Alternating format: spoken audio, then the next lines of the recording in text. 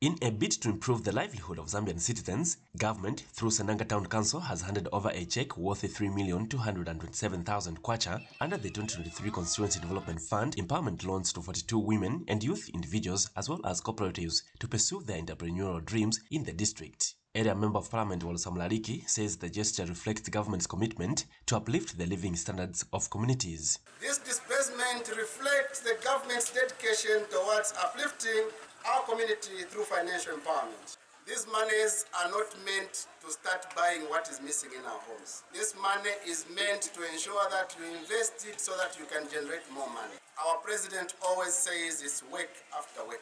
Senanga Town Council Chairperson WALUSIKU was also there. We are going to receive the same share for the people who are coming from all the 14 wards. For those who won't benefit anything today, please exercise your patience. We all recognize you, we love you. The beneficiaries are happy and had this to say. I